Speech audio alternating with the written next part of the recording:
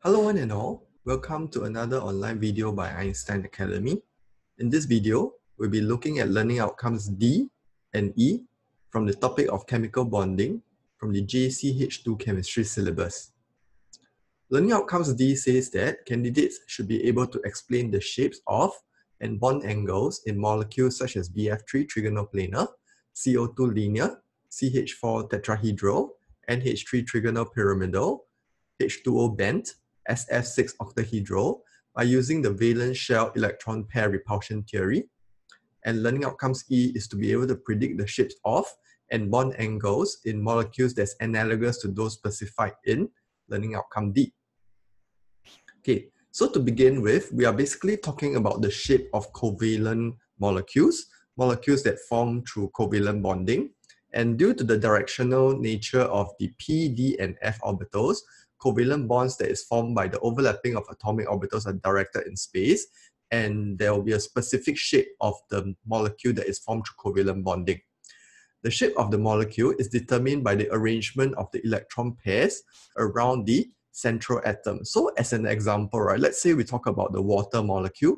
The water molecule has an oxygen atom in the middle, and then it is bonded by a single covalent bond to a hydrogen and another single covalent bond to a hydrogen. And this will be a bonding pair of electron, and this will also be a bonding pair of electron. However, oxygen being in group 6 actually has a total of 6 valence electrons. 2 are used in covalent bonding with the 2 hydrogens, and hence there's remaining of 2 lone pair of electrons. So these 2 are lone pair of electrons, while this is bond pair of electrons, bonding pair of electrons. And basically, right, the number of bond pair and the number of lone pairs will determine how the electrons are arranged around this central atom, which will eventually determine the overall shape of the molecule. And how can we decide on the shape? The theory is called the valence shell electron repulsion theory. The shape of the molecule can be predicted using this theory, VSEPR theory in short. So as mentioned before in the previous lecture, we say that we would like to arrange the electrons around the central atom such that the electrons are maximally separated. This is because electrons are all negatively charged and they actually repel one another. So we would like to separate the bonding pairs and the lone pairs as far as possible so that we minimize repulsion and to achieve greater stability of the molecule. And moreover, we will also like to note that a lone pair repulsion is greater than the lone pair bond pair repulsion, which is in turn greater than the bond pair repulsion. This will actually determine the bond angle in the shape of the covalent molecule. So as an example, if we go back to the water example, there will be repulsion between this lone pair of electrons and this lone pair of electrons, and there will also be repulsion between this bond pair of electrons as well as this bond pair of electrons. Moreover, there will also be repulsion between this lone pair of electrons and this bond pair of electrons. And the order of the strength of the repulsion is as such. The lone pair repulsion is stronger than the lone pair bond pair repulsion, which is in turn greater than the bond pair repulsion. We'll talk more about this when we go through the list of all the shapes of the molecules in the next few slides. Okay, so the procedure to predict the shape of the molecule. So number one, we will determine the number of lone pairs and bond pairs around the central atom by drawing the dot and cross diagram. Each multiple bond is treated as an electron pair. So I'd just like to mention to you, for example, if we have this molecule, right? Let's say POCl2. Okay, I would just like to mention that this is considered as one electron domain, even though it actually has 2 pairs of electrons in it. Okay, so we don't really count the number of lone pairs or bond pairs, but we count the number of electron domains around the central atom. By electron domains, we just basically means that how many regions of electrons do we need to place around the central atom. So if we look at the phosphorus, we need to place 1 electron in this region, 1 electron pairs in this region, and 1 electron pair in this region. So there are actually 3 electron domains around this phosphorus atom, even though there's actually like 2 pairs plus 1 pair plus 1 pair for a total of 4 pairs of electrons around the phosphorus atom. So I mentioned again, although there are 4 pairs of electrons around this phosphorus atom, one of them being a double bond, there are only 3 electron domains around the phosphorus atom because of the fact that 2 pairs of electrons are actually in the same direction, in the same space and same direction around the phosphorus atom. Okay, so only 3 electron domains around this. And what we actually would like to determine is actually the number of electron domains so that we can figure out the basic geometry of the electron pairs that minimizes repulsion. I'll talk more about this in the next 2 slides. And also taking into account of the fact that, as I've mentioned, the lone pair repulsion is stronger than the lone pair bond pair repulsion, which is stronger than the bond pair repulsion. We will then determine the position of the atoms from the way the electrons pairs are shared. And then before finally, we will determine the name of the molecular structure. So this slide will summarize all that I've just said. So we will use examples to discuss what I've said. So for example, if we look at the carbon dioxide molecule, the carbon dioxide molecule has 2 pairs of electrons that is shared between the carbon and the oxygen. So, and the dot and cross diagram will look like this. If we were to simplify it, it will look like this. So the question is, how many electron domains are there around this carbon? So there are 2 electron domains around this central carbon atom. There are these 2 electron domains are, this electron domain is orientated in one direction, and this one is orientated in one direction. So we only have 2 electron domains. In order to separate 2 electron domains, basically like if you want to put 2 things that's as far apart around this carbon atom, we can show mathematically that what we have to do is to place them at 180 degrees apart. Okay, so this will basically minimize the repulsion between this electron domain and this electron domain because we have maximized the separation. So as a result of this, if we have 2 electron domains and none of them are lone pairs, then we can see that the shape of this molecule will be linear. Okay, so the shape is linear. So this is the last part whereby we determine the name of the molecular structure. You will need to remember the names of this molecular structure, but I will explain a bit on how the name is derived so that you can better remember it. Okay, so again, if we have 2 electron domains and no lone pairs, the shape of the molecule would be linear, just like this carbon dioxide molecule. Okay, we can think a bit about separating electron domains on our own, right? So for example, let's say we have a central atom and we have 3 electron domains around this central atom. So mathematically, it can be shown that if we have 3 electron domains, right, what we need to do is to put them in a planar arrangement such that they are all 120 degrees apart, and this would be B, this would be C, and this would be D. Okay, this is the case whereby there are 3 electron domains around a central atom A. And the shape of this molecule, if there's no lone pair, this would be the actual shape of the molecule. And the name of the shape of the molecule is trigonal planar, because trigonal meaning that there is 3 things around this central atom. Planar because like this thing is in a planar shape, it's flat. Okay, and the bond angle is 120 degrees. So if you've got 3 electron domains and no lone pairs, the shape of the molecule is trigonal planar. And an example of this molecule is BF3, whereby boron is in the middle and is bonded to 3 fluorine atoms in all single bonds. Okay, and the bond angle is 120 degrees. Now, what happens, right, if one of this electron domain is actually a lone pair? Then in that situation, right, I hope that you understand that only these 2 are actual atoms, and this is like an invisible lone pair of electrons. And as a result, the shape of this molecule will turn from trigonal planar. Trigonal planar is because like there are actually 4 atoms in this molecule. Therefore, we have to consider all 4 atoms to determine the overall shape of the molecule. However, in this molecule, there are only 3 atoms, and we only look at these 3 atoms to determine the overall shape. If this is a lone pair of electrons, then this is like invisible to the overall shape of the molecule, and the overall shape of the molecule now becomes bent. Okay, so if we have 3 electron domains, 1, 2, and 3, but one of the electron domain is a lone pair of electrons, then the shape changes from trigonal planar to bent because only these 3 atoms are visible in determining the shape of the molecule. And since we know that, a second thing is that the lone pair of electrons will actually repel against this bond pair, and this bond pair will also repel against this lone pair of electrons, and that the lone pair of electrons, the repulsion between the lone pair of electrons and this bond pair of electrons is actually stronger then the repulsion between this lone pair of electrons and this lone pair of electrons, what will happen is that this bond angle will actually be forced to be smaller than 120 degrees so that it actually minimizes the repulsion between the lone pair of electrons and the bond pair of electrons, since that is a stronger repulsion. So the ideal bond angle for a molecule with 3 electron domains and one lone pair of, whereby one of the electron domains is a lone pair of electrons, is actually slightly smaller than 120 degrees. It can be quoted to be 119 or an angle such as like 118 or even 117. Okay, the point is that the bond angle will be smaller due to the compression of the bond angle due to the stronger repulsion of the lone pair of electrons and the bond pair of electrons. Okay, this is for the case of 3 electron domains. Okay, now we will look at the case for 4 electron domains. Okay, mathematically, okay, if we live in the 2D world, then the way to maximize the separation of 4 electron domains is in this shape, whereby you can see that it's square planar.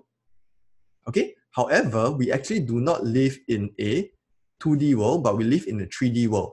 And we can be shown that mathematically shown that if we have 4 electron domains and we want to separate the 4 electron domains as far as apart as possible, then the way to separate it is in this way, such that it's in a tetrahedral arrangement. Okay, so the thing is that this solid line indicated that this bond is coming out of the plane of the paper, while this dashed line indicates that this AD bond is going into the plane of the paper. Okay, so basically like this ABCD, right, is actually arranged in a trigonal pyramidal arrangement like this. Okay, in this arrangement. And then like you have C on top of the molecule. So this is the shape of the tetrahedral arrangement. Okay, so the shape of this molecule whereby you have 4 electron domains and none of them are lone pairs, whereby every single atom is visible to the overall shape of the molecule. Therefore, the shape of the molecule of this shape is known as tetrahedral shape. And it can be shown mathematically that each of this bond angle will be 109.5 degrees. Now, if one of this electron domain is a lone pair of electrons, then the shape will become like this, whereby now the lone pair of electrons is invisible. And the resultant shape of this, by removing this bond, AC, to turn it into a lone pair of electrons, whereby it's invisible to the overall shape of the molecule, will now become trigonal pyramidal, whereby this is the case whereby there's 4 electron domains and one lone pair of electrons, whereby one of the electron domain is a lone pair of electrons. The shape is called trigonal pyramidal, and because again, the lone pair of electrons repulsion with the bond pair electron repulsion is stronger than the repulsion between these lone pairs. This bond angle will all be compressed such that this bond angle will be smaller than 109.5 degrees, and the idealized bond angle is known to be 107 degrees, just slightly smaller than 109.5 degrees. Okay, the final case that we're going to look at is 4 electron domains, but 2 of them is removed as lone pair of electrons. They become invisible to the overall shape of the molecule because they're actually lone pair of electrons. So if you look at this molecule, right, it's actually CAD only, and the overall shape of the molecule is that it will be bent, and this angle will be much smaller than 109.5 degrees because as compared to this case, because this one there's only repulsion between one lone pair and the bond pairs, but this one is the repulsion between 2 lone pairs and the bond pairs. And hence, since the repulsion is even stronger, it will compress the CAD bond angle to a larger extent, such that the bond angle is on the order of about 104.5 degrees. Okay, so if you look at the shape of the molecule, it's actually a bend shape. So we can also call this as a bend shape or angular. But this is usually the term that we use in the A-level syllabus. Okay, so this is for the case whereby there's 4 electron domains, and out of the 4 electron domains, 2 of them are lone pairs of electrons that do not contribute to the overall shape of the molecule. When I say do not contribute to the overall shape of the molecule, I'm saying that they are invisible when we consider the overall shape of the molecule. Because the overall shape, the molecule is really just CAD. Okay, so that's for the case of 4 electron domains. And now we will move on to the case whereby there is 5 electron domains. Okay, so anyway, right, just some examples here, like I'll just leave you to read this. So these are some of the examples of the different case of the different number of electron domains and lone pairs. So give it a go to ascertain whether you are able to determine that for all these molecules, does it, like for example, for ammonia, are you able to figure out that is it indeed true that there are 4 electron domains around the central nitrogen atom, and out of the 4 electron domains, one of them is the lone pair, and hence the shape will be trigonal pyramidal, and understand that why the idealized bond angle is 107 degrees instead of the 109.5 degrees of the tetrahedral. This is because of the compression of the bond angles due to the stronger lone pair bond pair repulsion. Okay, now we go to the case of 5 electron domains.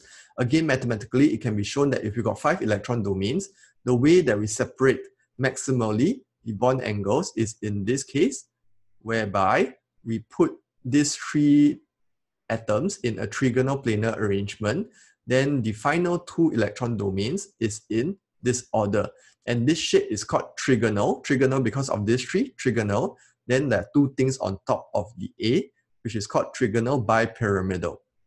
Okay, this is for the case whereby there's 5 electron domains and there is no lone pair of electrons. So in this molecule, there are actually two bond angles that we need to talk about. So this bond angle between VAC, CAD, and DAB, this is 120 degrees because it's in a trigonal planar arrangement. While the bond angle EAB, EAC, EAD, or FAB, FAD, FAC, this is at a bond angle of 90 degrees. Okay, so basically, like if you look at this shape, this is the trigonal bipyramidal shape. There are 2 bond angles. So as mentioned, like this one is 90 degrees, and the 120 degrees is for the 4 atoms that's in the trigonal planar arrangement. Okay, so there are 2 bond angles, 90, 120. Of course, there's a 180 angle, which is the angle between EAF. Okay, this is 180 degrees. Okay, this is for the case whereby there's 5 electron domain. Mathematically, it can be shown that this is the way to separate 5 electron domains around a central atom, maximally separate the 5 electron domains. Now, we have a dilemma here in the sense that if we want to remove one of, if we, instead of 5, whereby we need to replace one of the electron domains with a lone pair of electrons. There's 2 possibilities. One possibility is that we can put the lone pair in the axial position. So this is called, these 2 bonds is known as the axial positions, while these 3 bonds is known as the equatorial position. Okay, so the equatorial basically follows the convention of the latitude on the Earth, whereby the circle around the largest circumference of the Earth is called the equator. So it's like this one is like the equator, whereby it's on the largest part of the sphere, and this is called the axial position. So we actually have a choice whether we can choose whether we want to put the lone pair of electrons on the axial position. And if we put it on the axial position, this is what we will accomplish. While if we choose to put the lone pair of electrons in the equatorial position, this is the shape that we would achieve. Okay, I hope this is clear. There are 2 possible ways that we can remove one of the bond pairs to put the lone pair of electrons. There are 2 possibilities, but it can be shown mathematically that the repulsion that is caused by this case, whereby we put the lone pair of electrons in the axial position, will cause a larger repulsion. Okay, and hence this is not preferred, and this is actually the case that is preferred. So basically, just note this: when you go from a trigonal bipyramidal shape and you want to change one of the bonds and replace it with a lone pair of electrons, you always replace it such that the lone pair of electrons is in the equatorial position, because it can be shown mathematically, the proof is not needed, but it can be shown mathematically that the repulsion caused by placing the lone pair of electrons in the equatorial position is actually smaller as compared to putting the lone pair in the axial position. So if you were to look at this shape, right, and you turn it around, you can see that, like, okay, if I put like if I put C here, and then I put D here, and then I put E here, and then F here, this is like in the shape of a seesaw, whereby the lone pair of electrons here is like a seesaw, and hence the shape of this molecule, this type of molecule, whereby there is 5 electron domains, and out of the 5 electron domains, one of them is a lone pair of electrons, is called the seesaw shape. And again, the bond angle will be 173.1 degrees, whereby the 173.1 degrees is actually like the bond angle of EAF. It will again be compressed by this lone pair of electrons because the repulsion of this lone pair of electrons and this bond pair is stronger than the remaining repulsion between the bond pair of electrons. So it will cause this EAF bond angle to bend away and to be compressed from the idealized bond angle of 180, and therefore the resultant bond angle will be 173.1 degrees. For this bond angle, it should actually be 120, but again, it will be compressed due to the lone pair of electrons, and hence the bond angle will be 101.6 degrees. An example of this case of a molecule is the SF4 molecule. Okay, so verify for yourself that you are indeed able to determine the SF4 has 5 electron domains around the sulfur atom, and out of the 5 electron domains, one of them is a lone pair of electrons. Okay, so let me quickly erase this so that we can now talk about when we replace 2 of the bond pairs with lone pairs of electrons. Okay, so let me replace this. Okay, so now when 2 of the bond pairs have been turned into lone pairs, so you have a lone pair here and then you have another lone pair here. So again, I remind you, you're supposed to put the lone pairs in the equatorial position. So this is D, and this is E, and this is F. Okay, and this shape is called the T-shaped molecule because like this actually forms a T. This thing, they are all actually at, EAF is supposed to be 90 degrees away from one another, while EAD is supposed to be 90 degrees away from one another, and hence the shape of the molecule would be like a T. So it's called T-shape, whereby there is 5 electron domains. Out of the 5 electron domains, 2 of them are lone pairs of electrons. And again, due to the compression of the bonds, due to the stronger repulsion of the lone pair bond pair repulsion, the bond angle will now be compressed to be much smaller than 180 degrees. And this bond angle that is supposed to be 120 is also compressed to be smaller and is about on the order of 87.5 degrees. Okay. Finally, if we are going to replace one more bond pair to become a lone pair, then we again put it in the equatorial position. So out of all this is the lone pair of electrons, and now this will be EAF, and this will now become a linear shape, whereby there is 5 electron domains. Out of the 5 electron domains, 3 of them are lone pairs of electrons, the linear shape, and for this bond angle, it will be exactly 180 degrees. Because there's no way to compress the bond angle, because like all 3 of the lone pairs is all compressing it equally in the same direction, so it causes it to go back to the perfect geometry of a linear shape, which is 180 degrees.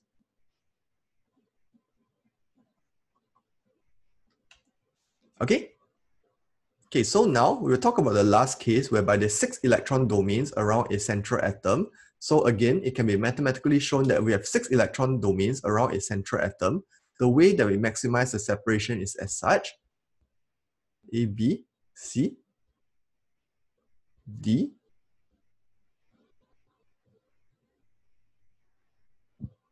E, F, and G. All right, so this is known as an octahedral shape.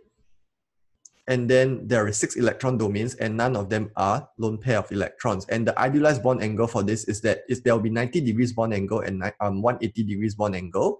So as you can see, FAG is an example of a 180 degrees bond angle, while FAB, FAE, so on and so forth are bond angles of 90 degrees.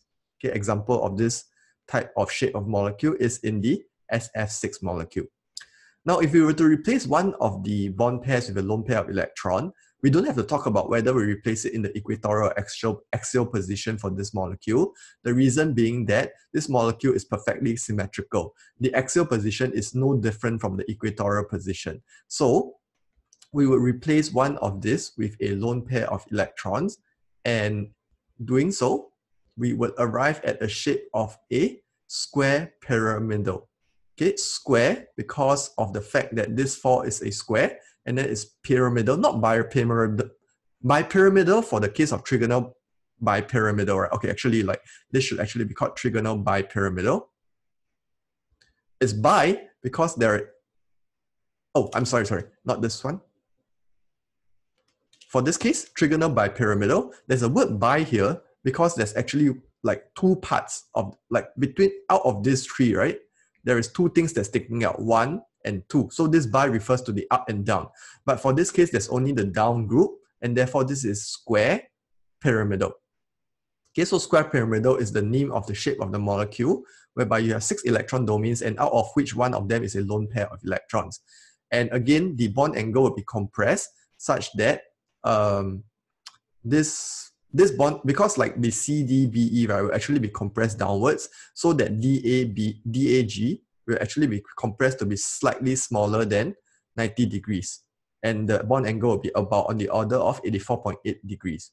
However, DAB, because although D is compressed downwards and B is compressed down, okay, sorry. So there won't be this one, the bond angle of 180 degrees will also be compressed slightly because of the fact that D is pushed downward and B is also pushed downward, such that the angle of DAB will also be smaller than 180 degrees. Okay, an example of this type of molecule is the BRF5 molecule. The final case is whereby we remove the whereby we put one more bond pair and replace it with a lone pair of electrons. So we will replace it with G, so that the lone pair of electrons is maximally separated at 180 degrees. We want to prioritize maximizing the separation of the lone pair of electrons, because that actually causes a stronger repulsion. So we will put them at 180 degrees apart, and hence the resultant shape of the molecule will be square planar. So if we have 6 electron domains, whereby 2 of them is lone pairs, we will arrive at a shape of square planar, and the bond angles in this molecule will be 90 degrees and 180. 90 degrees will be between DAC, CAB, BAE, and EAD, while 180 degrees will be between DAB, EAC, and EAC. Okay? So basically, again, I repeat, the steps to figuring out the shape of the molecule is number 1, first figure out the number of electron domains around the central atom. This will determine the basic geometry first. Okay, so the basic geometry being either linear, trigonal planar, tetrahedral, trigonal bipyramidal, or octahedral. Then, depending on how many of the electron domains are actually lone pairs, you start to put the lone pairs into one of the and replace it in one of the electron domains and see what is the resultant shape of the molecule, treating the lone pairs as invisible to the overall shape of the molecule. And of course, if you were to quote the bond angle, you have to take note that the lone pair repulsion is always stronger than lone pair bond pair repulsion, which is stronger than bond pair repulsion, which would cause compression of certain bond angles to be smaller than the bond angles from the basic geometry. Okay, I hope this is clear. If there's something that you're not sure of, do drop me in the comments so that I can answer them or to make my explanation clearer. Okay, so in this lecture, we learned how to explain the shapes of and bond angles in molecules such as BF3 trigonal planar, CO2 linear, CH4 tetrahedral, NH3 trigonal pyramidal, H2O bent, SF6 octahedral by using the VSEPR theory. Okay, the principles of the VSEPR theory is also stated is to basically adopt a geometry such that you maximize the separation of the electron domains, and also such that the lone pair repulsion is stronger than lone pair bond pair repulsion, which is stronger than the bond pair repulsion. And also to be able to predict the shapes of and bond angles in molecules analogous to those specified in D. Okay, so basically the whole lecture is to be able to apply the VSEPR theory to predict the shapes of various molecules, covalent molecules, as well as the bond angles in these covalent molecules. Okay, hope you enjoyed this lecture and learn how to use the VSEPR theory. If you like this video, please hit the like and subscribe button, and I'll see you for the next lecture, whereby we go through some of the questions that specifically test on these two learning outcomes. Okay, see you, and thank you for tuning in.